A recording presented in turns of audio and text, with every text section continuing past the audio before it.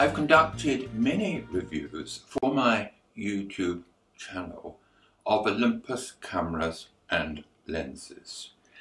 Rather than call them reviews, it might be more accurate to call them experiences. Why?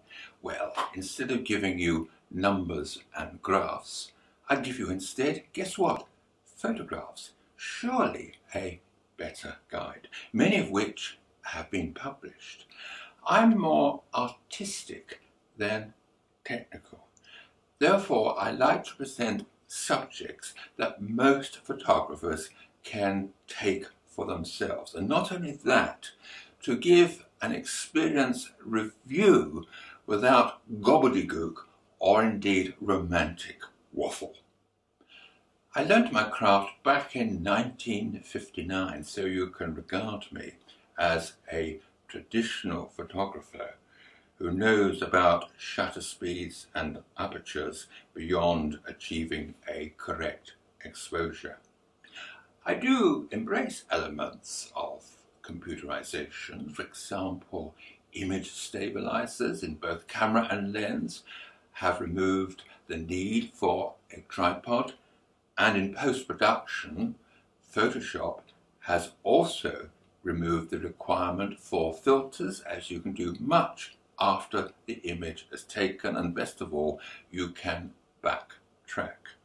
For this, incidentally, I always save my images to RAW.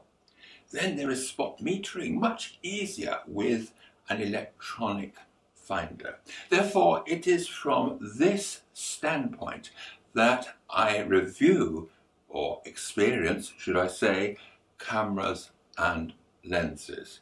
People often say to me, "Oh, but that, Derek, is wrong." But the point is, if it works and I can get it published, then to hell with anything else, quite honestly. My current favourite optic is the 12-100 Pro lens. It has been around for some while and has withstood the test of time, so it is a safe purchase. It has a generous 8.5 times zoom ratio at f4 constant aperture.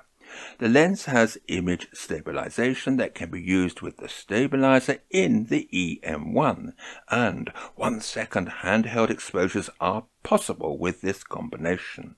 At f4 maximum aperture, I can perform differential focusing provided I understand traditional photography.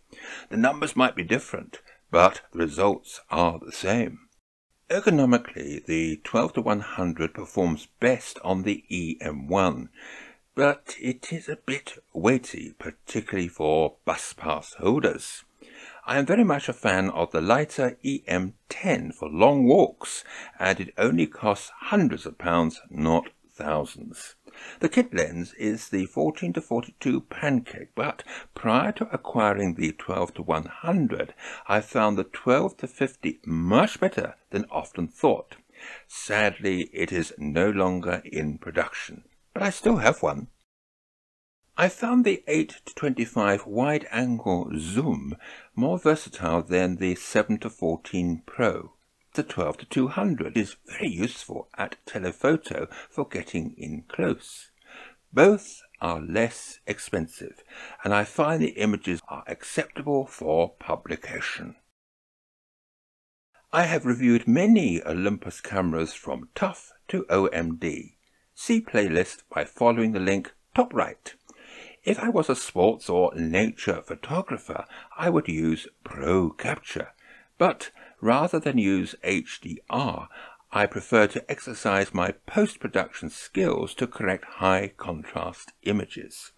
I still use a tripod for certain telephoto shots, but one application where they are essential, yet hardly ever used, is video. Otherwise, you end up with what is known as hose piping. But then, Olympus have produced a stabilizer to correct that as well.